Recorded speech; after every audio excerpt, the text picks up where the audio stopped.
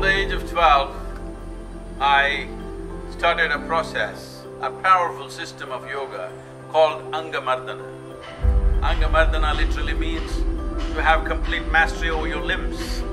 This is a powerful way of strengthening your sinuses.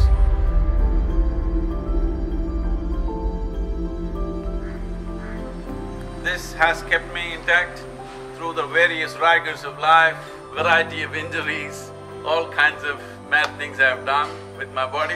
Well, here's my breakfast. It's very important that every one of you stay fit for life.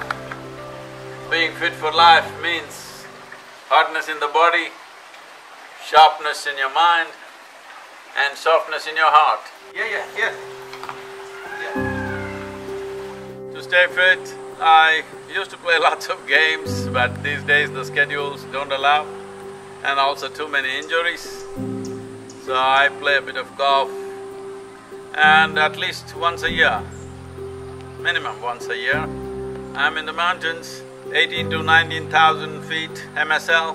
Well, that's my medical checkup. I have no medical checkups, that's my stress test. You know what that means, if I fail, I fail. Today we are offering this powerful system of Angamardana to the world in many different ways.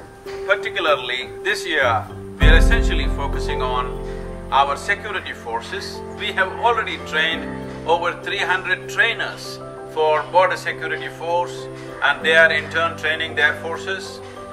On this International Yoga Day, I will be at Siachen with the Indian Army, and we will be training the Indian Army in some aspects of Angamardana, which is a powerful system of yoga.